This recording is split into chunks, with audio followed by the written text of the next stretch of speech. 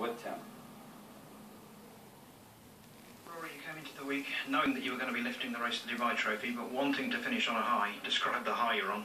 Yeah, it's unbelievable. You know, I said at the start of the week I wanted to come here and hold 2 trophies on the 18th green on Sunday evening, and you know, that's what I've managed to do.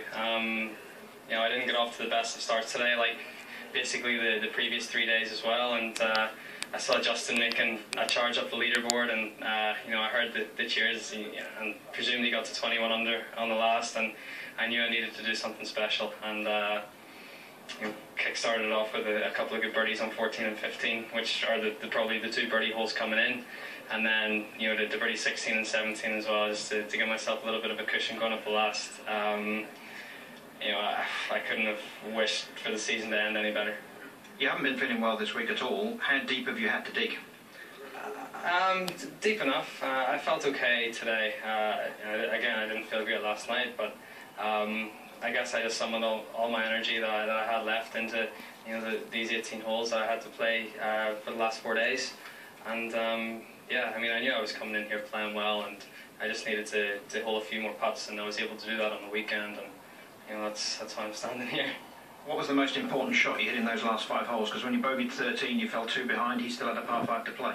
I guess probably the tee shot on 17. I think that was very important, because that's probably a hole that you don't think is a birdie chance. It was a tough pin today. It was over 200 yards into the wind, and I just hit a great 5-iron in there, and you know, to make 2 there and give myself a cushion going up the last was very nice. You were alongside Ian Poulter at the Ryder Cup when he birdied the last 5 holes to rescue that match. That crossed our mind. Did it cross yours? Not really, no. I was just focusing on the task at hand, and you know, I knew I needed a few birdies coming in, and you know, as I said, it was nice to just give myself that cushion. But you know, it's as I said, just a great way to finish what has been a great season.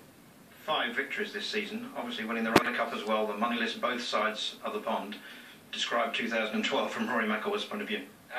It's been great. It's you know, as I said, I couldn't have wished for any better, especially the way it's ended.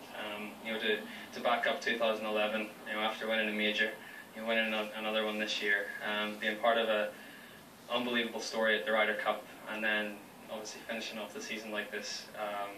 You know, it's been an incredible year, and hopefully you know, I can emulate it or even surpass it next year. Last round of golf with those golf clubs. What are we going to do with those?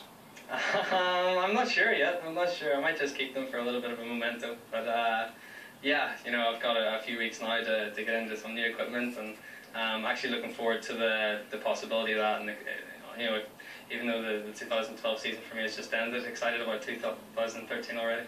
Your girlfriend Caroline was teasing you earlier in the week, saying if she cheerleaded very well and you won, that you should buy her an extra special Christmas present. Have you got that in hand? Maybe the golf clubs? Maybe. It might improve our golf. I'm not sure. There's still a little bit of time, but it's been great to have, you know, so many of my family and friends out here this week. Obviously Caroline as well, and you know, my coach Michael Bannon, my parents. You know, it's been a great week, and you know, as I said, just a great way to finish 2012. Congratulations, incredible play. Well done. Thank you.